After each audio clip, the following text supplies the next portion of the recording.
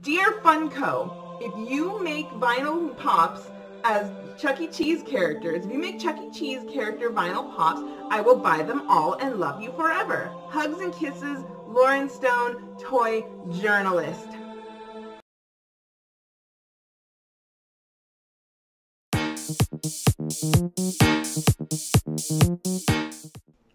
Hey everyone, I'm Loryn Stone with Toy Wizards, that's toy-wizards.com, and I'm here for an unboxing review. And today's items were brought to us by Funko! So big thank you to Funko for providing us some awesome items for us to check out and sort of review. You're going to see. We're going to mostly go over them. So last year, I received notification that Funko Games had officially launched. They started with their Funkoverse game, which is a tabletop action strategy game with these adorable little like 2.5-inch pop vinyl figures that come with each game. I think 2 to 4 figures that come with the game depending on the difficulty, how many players can jump into the action. So they launched with Funkoverse. I did an entire interview with the Funko team at San Diego Comic-Con 2019. They discussed Funkoverse. They discussed the acquisition of a smaller game publisher that was in Washington, I want to say. So I'm very, very familiar with the properties that Ravensburger is playing with. So it's really interesting to see what Funko is working on that's not just here's a DC franchise and here's a pop, or here's the Golden Girls game and here's a pop, or the Harry Potter game. So it feels like, even though of course these are all extracurricular franchises, it always feels like it's very Funko-centric because that pop toy is so iconic. I hope that makes sense. In this box here, these are not Funkoverse like pop games, so it's really interesting. And the reason I bring up Ravensburger is because I know some of the franchises they've tapped into, like Disney's Haunted Mansion, Disney's Villains, Back to the Future. It's interesting to see that some of that stuff are in these boxes. So where we have these new games coming from Ravensburger, we have comparable games coming from Funko. Enough of my talking, let's dive in. We'll take a look at the boxes, look at some of the descriptions, and if you guys are interested, I will make sure I link to where you can purchase all of these games. I can't do a game review like 9 times. I always feel really, really bad when I accept games for review because it's just me. My kids are really young. I don't have anyone to play with. And even if I did set up a board game, like, I feel like my last inclination would be like, hold on guys, I gotta take pictures now and we're gonna review this game. Like, I just want to be in the game. I want to be immersed. So that's let's get started. First in the box, Five Nights at Freddy's Survive Till 6 a.m. game. I will be really direct. Other than the name, Five Nights at Freddy's, and I recognize the characters, like, I don't know what this is because I'm old. But I do like that it looks like a pizza box. Obviously, it conjures images of the Showtime pizza. You know, I'm a big Chuck E. Cheese dork. I was a Chuck E. Cheese kid. I loved that Showtime pizza aesthetic. I fed right into it. I have vinyl. I'm pointing like you know what I'm pointing at. I have vinyl Chuck E. Cheese characters on my desk, like, in addition to McDonald's characters. Like, if Funko, dear Funko, if you make vinyl pops as Chuck E. Cheese characters, if you make Chuck E. Cheese character vinyl pops, I will buy them all and love you forever. Hugs and kisses, Loryn Stone, toy journalist. Alright, so what do we have here? Five Nights at Freddy game. Ages 13 plus? 1 to 2 players? And it's a 20-minute game. Damn, this is right up my alley. Can you survive the night shift at Freddy Fazbear's Pizza? As a newly hired security guard, it's your duty to keep an eye on the security cameras and make sure nothing goes wrong. Keep alert to movements in the dark, but be wary of using your limited power for lights and doors. Can you keep the animatronics out of your office, or will you be their next victim? It's high tension, jump scare fun in this spooky strategy game. Damn. That sounds like fun, actually. One player? I'm gonna play this. Alone. It'll be great. Actually, I've never played a solo board game. I'm actually very curious. Let's keep going. Godzilla. Tokyo Clash strategy game. Look at that box art, dude. This is gorgeous. Hyper turbo power to the max, man. I love it. Gorgeous, gorgeous. Tons of like Japanese, right? They leaned into it. This is a cool box, and I know that Scott's gonna battle me for it. It's yours, Scotty. You can have it. All right. So this is ages 10 plus, 2 to 4 players, and that's just, again, it's a strategy game. Ultimate battle for kaiju dominance. Choose from 4 iconic movie kaiju: Godzilla, King Ghidorah, Mothra, or Megalon, and prepare for maximum mayhem. Build a different vision of the classic 1960s Tokyo cityscape each time you play using your modular tiles. Gain power by throwing trains, tanks, battleships, and enemy kaiju into buildings and at other kaiju. I love it, like when they pick up the costumes and throw them at each other. Yes. Master your kaiju's unique combat style to deal devastating attacks and become king of the monsters. That's right, just dude. 13 buildings. Here's again what the characters look like. There they all are. I like those. I wonder what they're made of. It's like plastic, hard plastic, or if it's soft, or what those tokens are made of. This looks like a quality game. Super badass. Back to the Future. Back in time. Again, this intrigues me because I know that the Ravensburger Back to the Future game also just came out.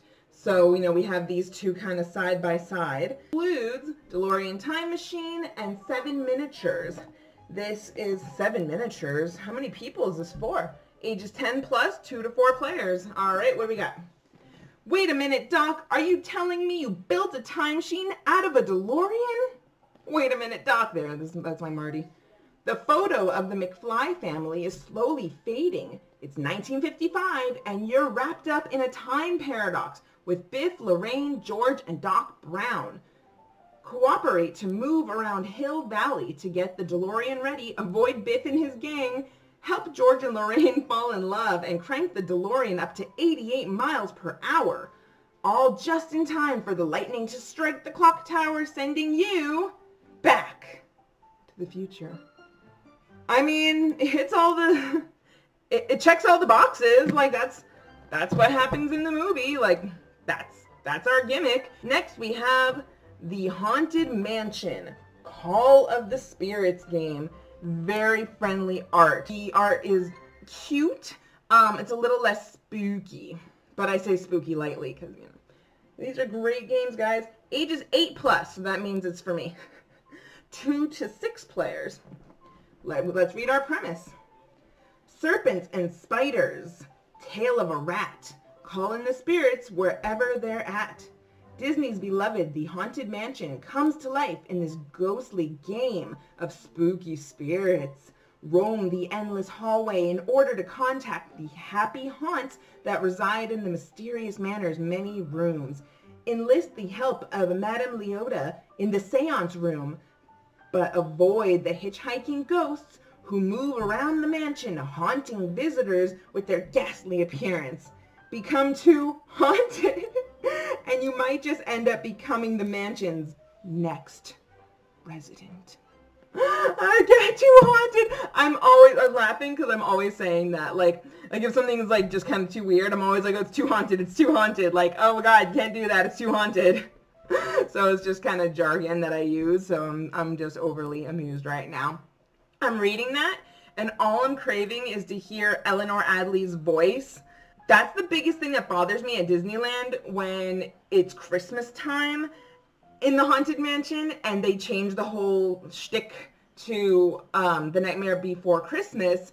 That amazing recording of Eleanor Adley, who did the voice of Lady Tremaine, the Wicked Stepmother, in Cinderella. So, I mean, powerful voice doth has this woman, and for them to change it at any point in the year just for a Christmas gimmick, it just hits me right in the noir. Like I'm so upset when that happens. I really like the classics.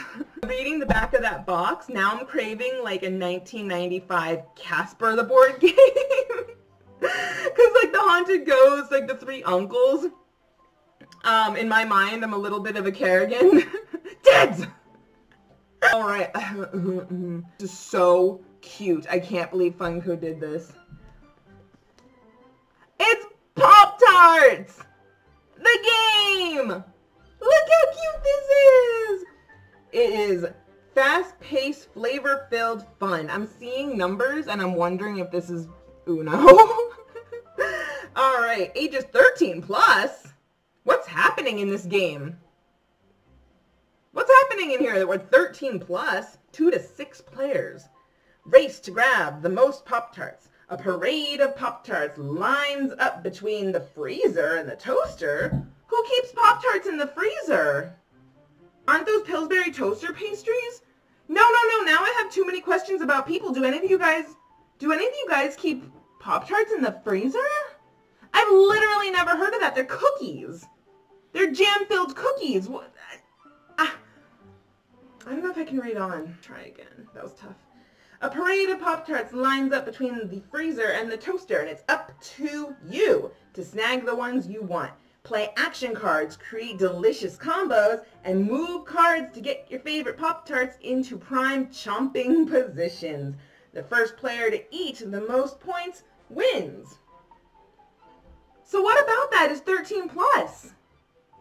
Like casual gluttony is for teenagers? Like what is this? I'm so confused. We might have to do like a follow-up video where we're just playing this for a while because I don't understand what's happening. 1, you don't put Pop-Tarts in the freezer.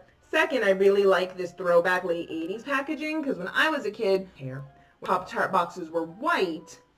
And they had the text, very simple, and then they had a picture of the pastry. My favorite has always been the strawberry with those rainbow sprinkles.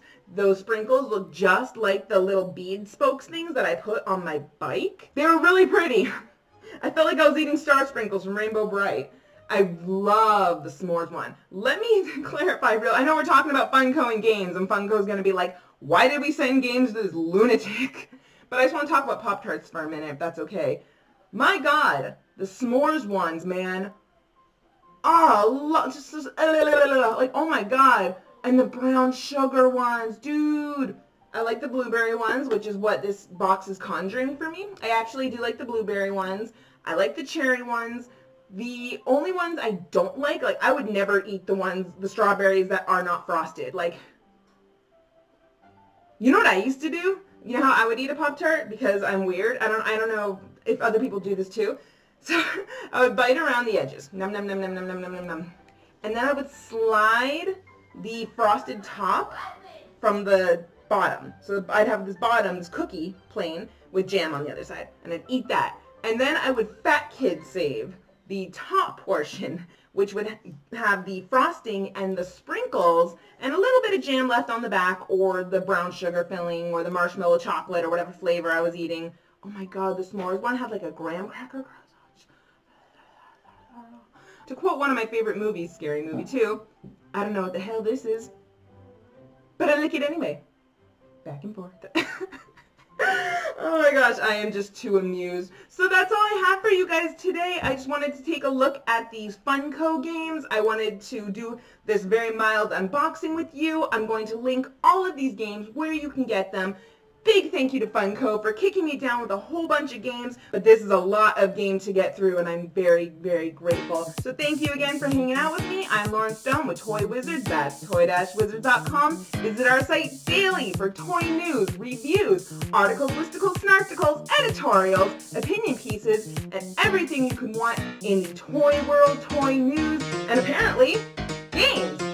So we'll catch you guys soon. Be safe, collect, have fun, and enjoy your everything. Your everything? Enjoy your Pop-Tarts! Bye!